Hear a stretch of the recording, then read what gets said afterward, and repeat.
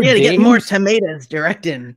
More tomatoes directed the Open Door Film Project. Welcome to the Backpack Show, everybody. How are you? We're excited. Your mom is here. Your mom's here. Oh, you mean my mom's here? Your mom. Hello, my mom. Hello, my dad. Hi, Coach Woodard, out in California as well. Our guests are West Coast today, so anyone who's on the other coast, please make sure you say so, because they'll feel equally sad to be awake this early in the morning to be on a really dumb internet video show. Well, we've talked to a number of people in the entertainment industry on the Backpack Show, stage, screen, TV, movies, all different types. And we've heard a lot of the same things, that there's a lack of representation in one way or another. We don't have enough women. We don't have enough people of color. We don't have enough people from the LGBTQ community. Like, there's just so many people not adequately represented in the entertainment things that we consume. So I went looking actually for an initiative that was bringing more women into film. And what I found instead was the Open Door Film Project, which is working to bring more of all of those different types of people into the film industry at all levels. So I'm very excited to have them with us today. Come right in through this open door as we explore film. Hi everyone, Tim Kitzrow from NBA Jam and NFL Blitz, welcoming you to The Backpack Show.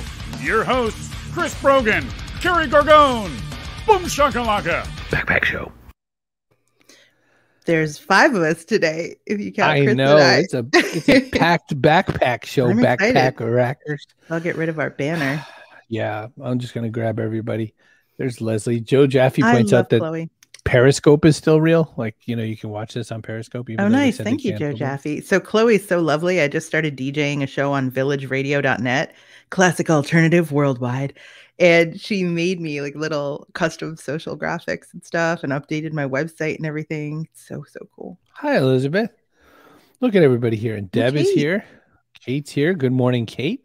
All right. Listen, let's bring the whole gang out here. We've got Steve Deering. We've got Derrick Williams. We've got Anna Levine. Hey, hello, and how are you? Welcome to the show. Hello. Hey, good to be here. Thanks for having us. Open Door Film Project. Now, it sounds like the kind of thing that you make maybe, I don't know, when a pandemic starts or something. But what was the timing? What makes you decide, I think I'm going to make one of these, and talk a little bit about the genesis of this project? It came about because I went to a film festival. It was a mostly African American film festival, and I was talking with people, and I just felt this inability to get past a certain level. People had this inability to get past this certain level, so I figured I'd do something about it. My background is in film. I work with like a lot of the major studios and stuff, but I put this together and just wanted to help as many people as I can. I went searching online to try and find how to do this. What do I want? And I saw this website called Dust, and I fell in love with it, and it motivated me so much. Then I got hired at this company called Gunpowder and Sky, and come to find out that they are the makers of Dust. No way. Wait, what? I hate Dust.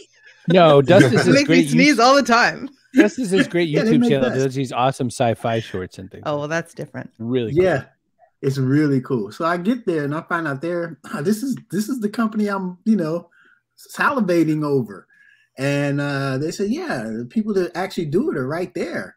And I'm like, you gotta be kidding me. So I went over there like I met Denzel or something, and it was Anna. And that's how Anna. So Anna's your personal Denzel. Is that what you're trying to get at here? Yep. Oh my golly. So are you planning to be an Equalizer 3, Anna? Yes, or is. I mean, I'm not gonna say I'm not, but right. But I'm not. Haven't seen you in the same room as him. I guess that would kind of lend to that. That's true. Am I Denzel? I might be Denzel. So I know what Dust is, and anybody who hasn't seen it, it's to me, the first few times I watched it, I felt like I was watching something like Neil Blomkamp put together. Like, it's got that very much super real feeling sci-fi that it's amazing just to think the budget that little budget that went on and just the production to make something like that happen. These are all seeds for bigger things. So is that what the Open Door Film Project ends up being, is like seeds for bigger things? So when you make these 8 little bits, it's going to let people know, man, we could do more if you wanted. That's exactly what it is. Yeah. This, we're doing the anthology that we're putting together and creating a feature film out of will display the talents of 8 directors that we've selected. We've already selected them and they're ready to go. They're really good. And it's more of a calling card for the company. We already have multiple scripts in the pipeline, and we're connecting with executive producers and production companies that may want to work with us in producing these films. Elizabeth had a question. I'm so sorry. You go ahead, Anna, and then I'll ask Elizabeth's question. And some of the shorts that are part of the anthology also do sort of serve as seeds for larger things. So some of them can be expanded into feature length themselves. So, you know, it's sort of a proof of concept. They work as proof of concept as well. Elizabeth was asking, does this project help people get into all aspects of film, like animation, production, screenwriting? Yeah, I mean, we left it open. You know, we wanted our filmmakers to sort of be open to do, you know, whatever medium they wanted. Right now, everything is live action, but the door was open for them to do animation or lean into, you know, if they wanted something that's more, you know, heavy CGI sci-fi, or if they wanted to lean into different genres, you know, as long as it was in the genre space, the sci-fi, horror, fantasy space, that was kind of our only caveat. But yeah, but they were able to bring in, you know, we're bringing in screenwriters, in some cases it's the directors, and yeah, it's for everyone. So one day Steve is at a Stumptown Coffee because he's just so sick of Starbucks. And there he is, and he's ordering, and he's having a bit of argument because they didn't put oat milk. And then someone put a black bag over his head and threw him in a van. And then he showed up at the Open Door Film Project. Steve, what do you do there? Oh, that's pretty accurate in terms of how it went down. It really is. Yeah, I'm the head of development. I assist Anna with just kind of like ushering all these projects to completion. Building off the last question and what she said, you know, we are interested in all kinds of projects, developing all kinds of films.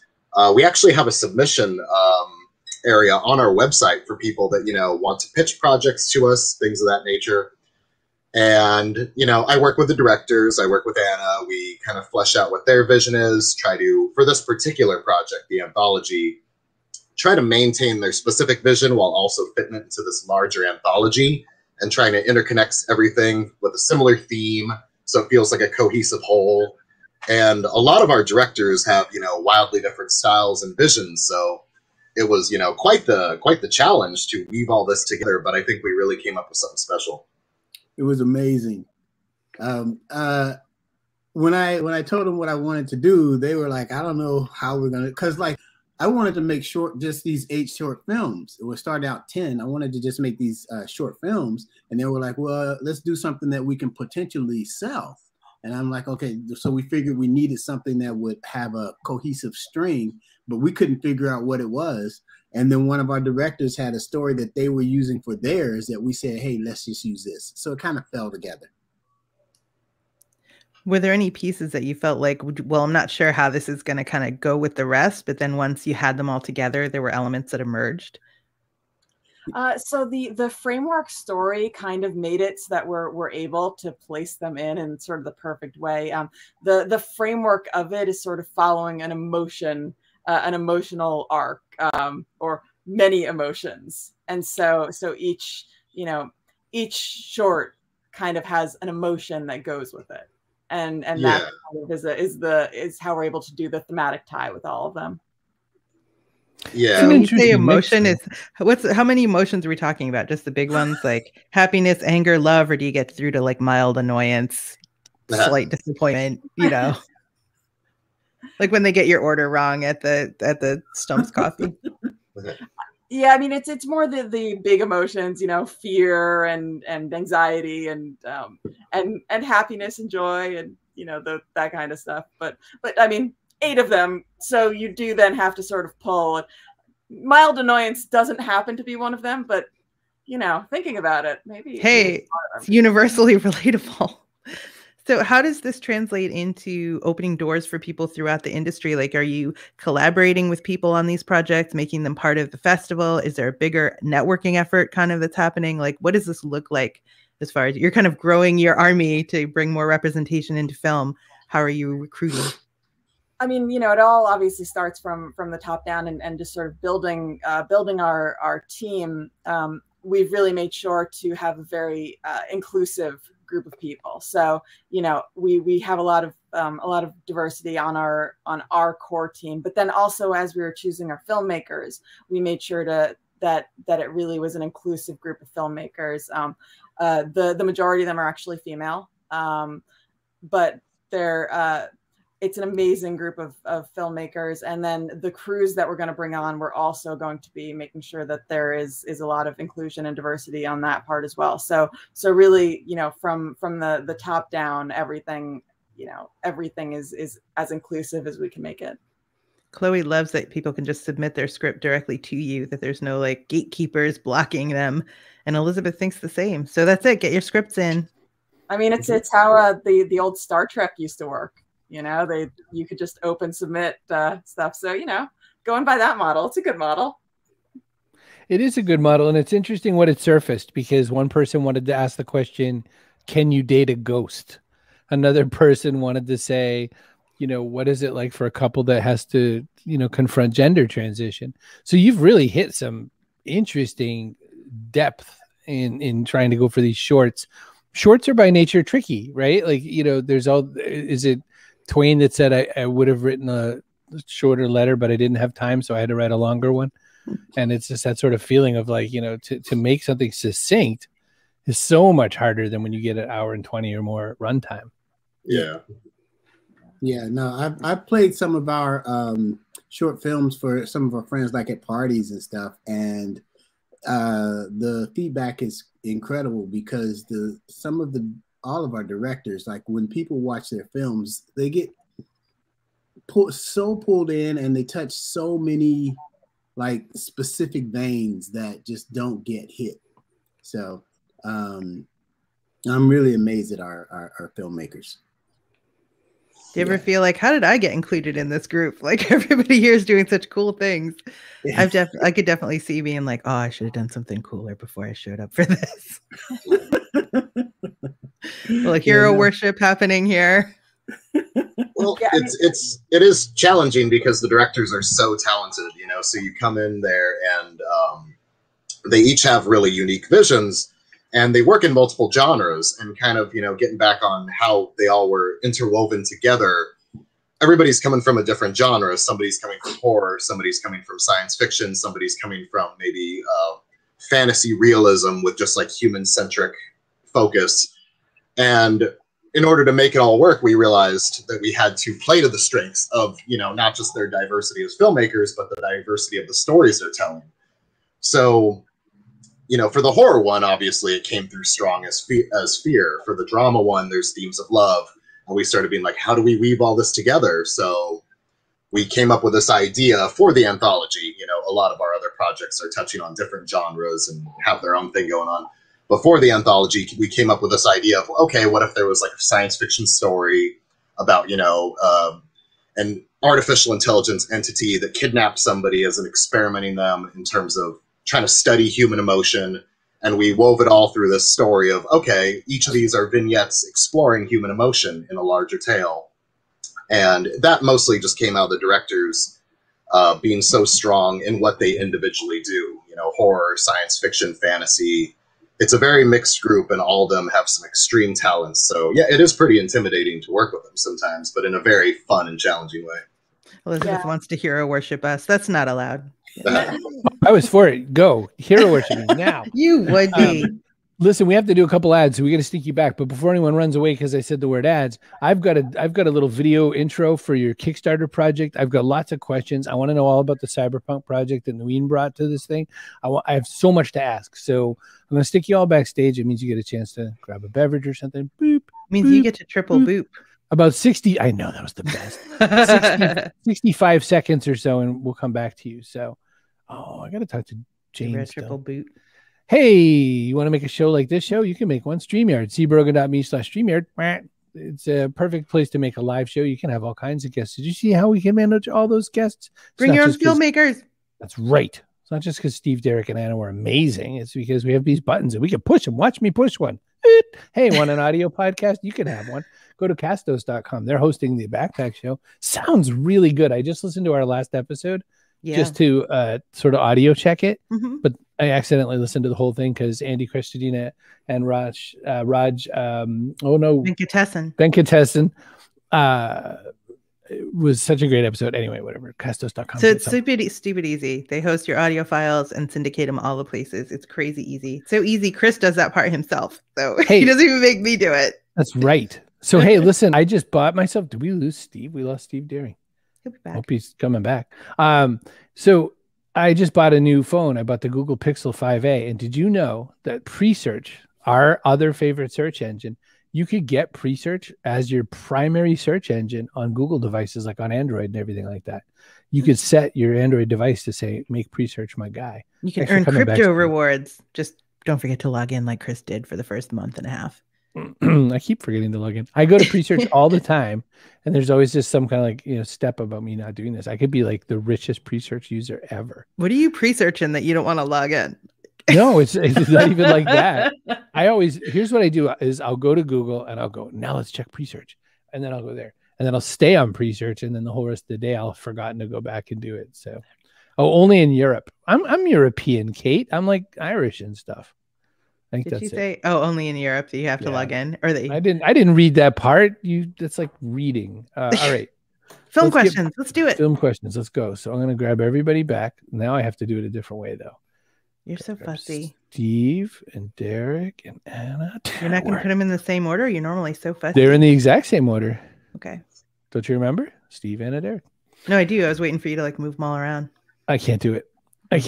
Listen, guys, we have to show this video because you, I don't know, you sent it to us, so we said we should do it. This is an intro teaser trailer thing for Kickstarter. So what does this video have to convey? Like, what makes this a good or a bad video besides, you guys feel good about yourself? What makes this a good video to encourage people to give you all their loot on Kickstarter? Hopefully we'll be able to touch that feeling of I guess unity, to fight against just the exclusion, hopefully the video will help you understand what we're doing and why. All right. Let's see if everybody watch this for unity. Ready? UNITY.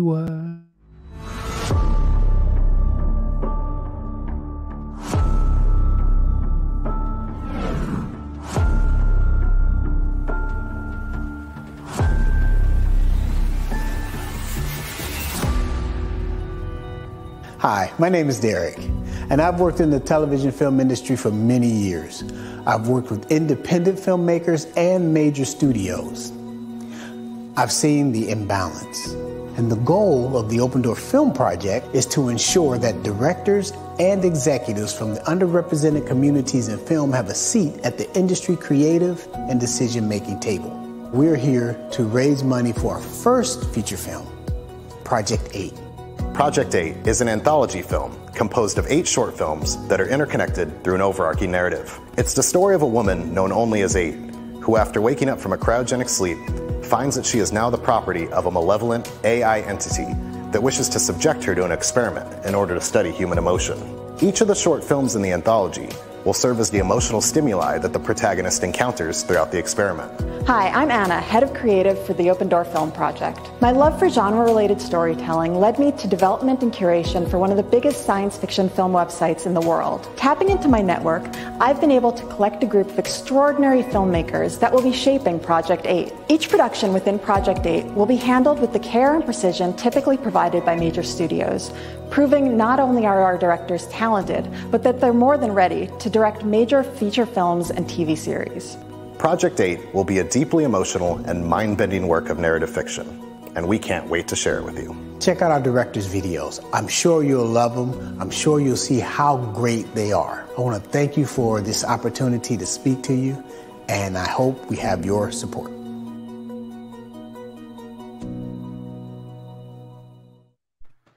Brought a little chills. Tear right here.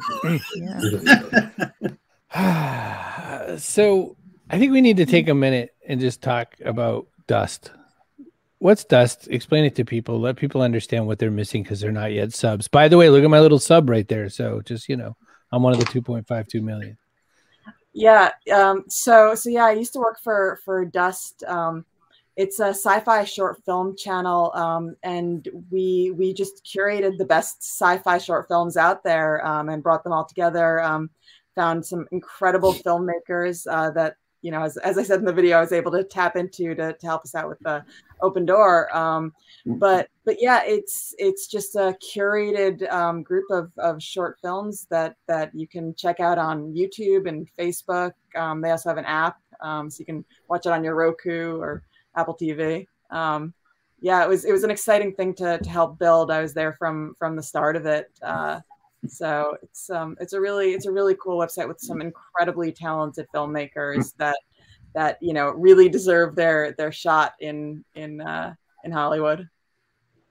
Does the industry know about projects like Dust? Is it kind of is there a farm league sort of system set up for this? I mean, I'm always floored by the way the film industry works because everyone's mindset about it is that, you know, you show up on a bus, you're from Idaho, you know, you get your waiter job or whatever, and then next thing you know, you're an actor, and a couple of weeks later you're basically Jason Momoa. So then I think there's probably some other steps away for a while, then you come back and you're Jason Momoa. There's steps, I think, but like, do things like is Dust a platform like a farm league? Are there a bunch of those kinds of things? How's that work into this? And how do you now with Open Door Film Project take you into that same space? Yeah, so you know, Dust is an interesting one because, so like I said, you know, Dust is part of Gunpowder and Sky, which is a small studio, but that's a small studio that's also got connections to larger places. So you know, like Time Warner, you know, funds Gunpowder and Sky, and so you know it's all a little interconnected kind of thing there. But Dust and Gunpowder and Sky, you know, also have connections with like CAA and other places in the industry. So they're able to sort of help facilitate bringing some of those filmmakers and some of those shorts to larger places. So some of the short films have been sort of launched and are currently in the works of being made into features or, you know, potentially series. So yeah, there's a bunch of ways that Dust sort of helps launch filmmakers and shorts into bigger things. But for me, you know, I made such amazing connections with those filmmakers that I was then able to sort of transition it into the Open Door Film Project. And you know, as Derrick mentioned, you know, he was such a fan of Dust. So when I was able to be like, yeah, so let me talk to all my filmmakers here, and you know, I knew the ones that were really, you know, like I was able to bring in a really inclusive group of these incredible filmmakers, so that I could be like, these are Dust filmmakers. We know the kind of talent that they have. We know the kind of amazing things they can bring to the screen. Steve, when people come to this, I have this feeling in my head that they all think they're Scorsese and they all think they're Lucas and all that sort of a thing. And then with the kind of budget you're throwing around over there, which is some people's catering budget, obviously they have to really come with some creative ways to make this happen. How do you help somebody not squash their vision, but get realistic about what they're going to be able to do with the tools that you can allow them to have at this budget? Luckily, it's, you know, that's actually been fairly easy because a lot of the filmmakers spectacle to some of their films and to some of their stories. Oh, I was muted. They're spectacle to some of the filmmakers' stories and their ideas, but at the heart, they're all telling very human stories. So there's been very little, you know, need to tone things down and to boil down the budget. You know, there's been an action sequence here or a disaster sequence there where we're like, oh, can this be a bit smaller? But for the most part, just whether it's taking place in a science fiction world or has like a horror twist or like a monster or a creature or anything at all, it's really just come down to telling stories about people. And that's been really easy to keep the focus on in terms of all these individual stories. Some of our projects we're doing in the future, the scripts we're preparing, they also have that same focus. They're about people first and foremost, no matter what world or genre that's taking place in. And so luckily, it's been a very small issue. We haven't had to really squash budgets or stomp on dreams or anything like that. We've just been supporting what they want to do and what they want to make, and it lines up with our vision. And it just comes down to, you know, storytelling. And the strength of storytelling is always in people and characters. So after the car chase, they park real careful and get out instead of like crashing it into something. Yeah, I get it. Janice wants to know, do you go to writing conferences to find new writers? Or do they submit via your website, right? So they come to you. Yeah, they've mostly been submitting at this point, but we are looking into, you know, doing outreach and, you know, getting in the community as much as we can and trying to put ourselves out there. One thing we're wrapping our head around right now is how can we run more events, attend more events, things like that. Right now, it's mostly a submission process, but in the future, we'd love to just kind of hit the pavement literally and go out and find people and, you know, run our own events as well. Yeah. It's a disruptive time in the film industry. I was just reading a week or so ago that we have to really rethink the high watermark that was considered a low watermark of Christopher Nolan with Tenet. So Tenet shows up for 364 million box office and everyone goes, oh. But now that we've like absorbed the whole summer, everyone's like, oh, I guess that's the number. I guess you can expect for a Nolan film 364 million. And I was thinking about, you know, when we talk about the importance of diversity, I remember at Marvel, they were saying there's no way anyone's going to go to a mostly black cast superhero movie. And then Chadwick Boseman and everybody else proved them wrong. $1.4 billion early on to Black Panther. That's not the numbers anymore. What does that do for you? What does that allow? Like, what are the opportunities in we have to be smaller and different? And then what are the constraints or challenges that brings? I think being smaller and different gives us a lot of freedom in the sense that we can give our writers and directors the opportunity to explore spaces without apprehension or being afraid of trying to hit a mainstream mark. Although we want to be mainstream, I think the problem is that so many people are unfamiliar with certain lifestyles. You know, I think opening people's eyes in a creative way, in a mainstream way, will probably cross a lot of bridges and hopefully open more opportunities for us, especially if we're bringing quality programming. Yeah. And I also just think, you know, there's a hunger for stories that tell different perspectives in life, no matter what the platform is. Right now, the theater situation, it's still readjusting. I'm a firm believer it'll never go away completely, and it'll bounce back pretty strong eventually once it's able to. And there's also kind of streaming services, you know, which is still finding its path. Like, you know, there's some big names coming out in terms of streaming platforms, but everything's still adjusting. We're still seeing where that's all going to land in the long run. And I think it just comes down to keeping an eye on, you know, how to distribute these ideas, how to get them out there to the world. And there's plenty of methods to do that. You know, and it will come project by project, which one is appropriate for which platform, which one is appropriate for theaters, which one is appropriate for streaming. And just staying on top of that, keeping an eye on it, learning as it evolves and making sure we're not stuck in the past and we're always looking forward should help us, you know, figure out how to get all these stories in front of people's eyes, because people want them. Yeah. There's a little bit, well, or a lot of gaslighting that I've seen happen where people will say things like, well, you know, I don't see a lot of representation on screen or on stage. And people are like, what? No, there's totally tons. It's just you. There's, at this point, I think a little more realization that it's a real thing. Do you still run up against people saying, you're exaggerating the problem? These stories are everywhere. I mean, I think it's one of those things where, you know, because the stories aren't everywhere, they do end up like, you know, they get highlighted. when they're out there. And so, yeah, you're right. You know, it definitely, there definitely is some pushback, but luckily we haven't experienced that we might have experienced it in our own professional lives at different points. Well, right. That too. Yeah. So we're not going to get stories like this if we don't have a more diverse group of people in film to begin with.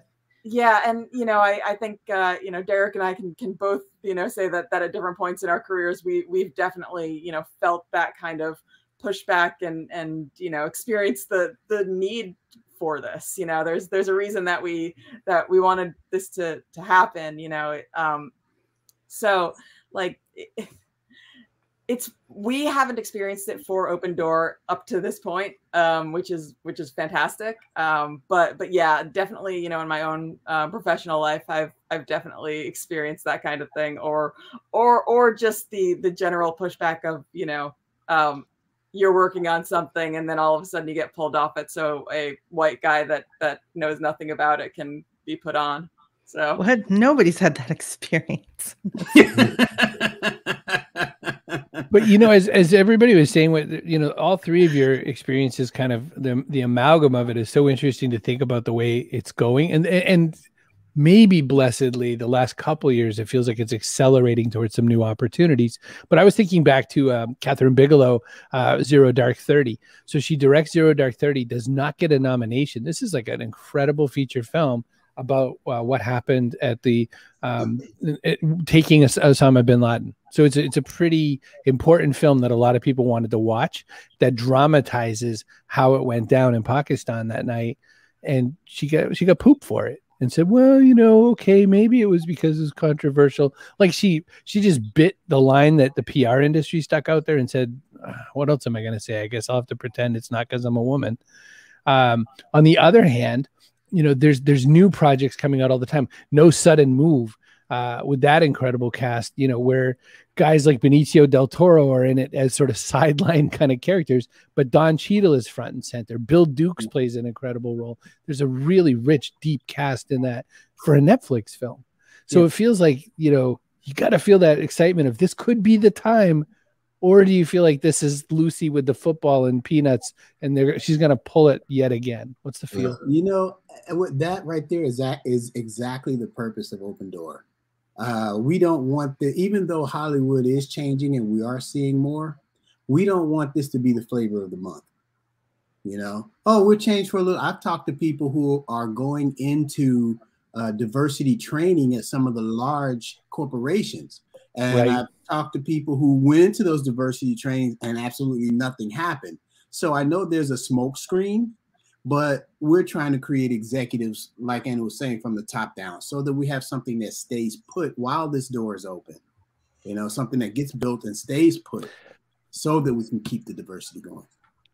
So now I have a follow-up question to that, because I feel like without some extra training that you maybe normally don't have to do just to help someone make a film, you've got to teach people how not to make another Blind Side.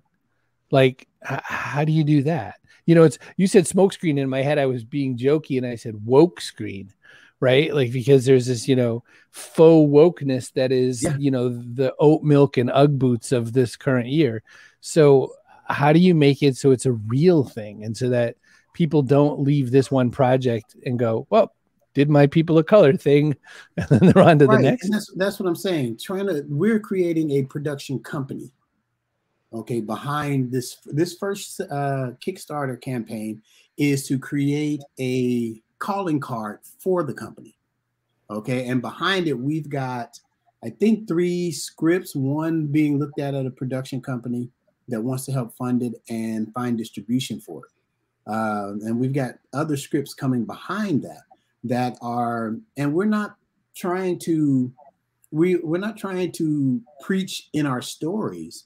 We're just trying to get the inclusion in the stories so that we're represented on all levels. So we're creating a company that's going to stay while this door is open. A little tiny question, Anna, about Geek World Radio. Tell us a little bit about what that project is. Oh yeah, that's it's actually something my husband and I have done for years and years now. It was a radio show. We do YouTube sometimes.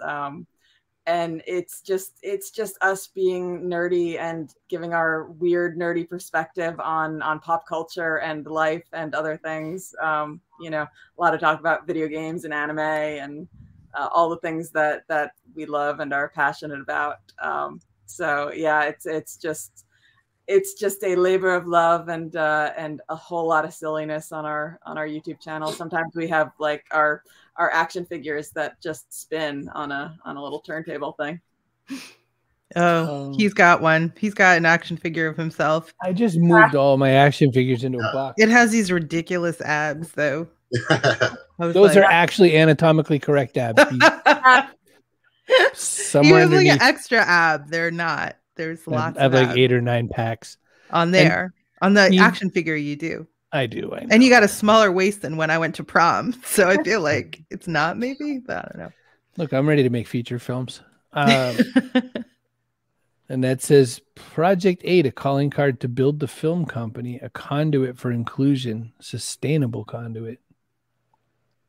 Interessante, would say in another language. Steve, do you have kind of the Geek World podcast version of for horror out there as well, or do you just stay in your projects to stay happy? I just stay in various projects to stay happy. I'm always just kind of doing things on the side, helping with all kinds of stuff, making my own little goofy short films for fun, or just helping other people get their things going and their own projects going. I just like to stay busy as much as possible.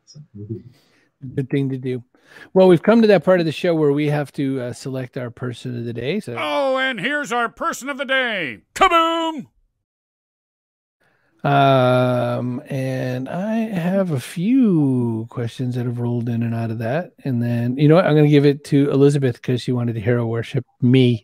You are ridiculous. That is no reason to make her person of the day. That's a great reason. It's reward sucking up. That's exactly it. That's exactly why.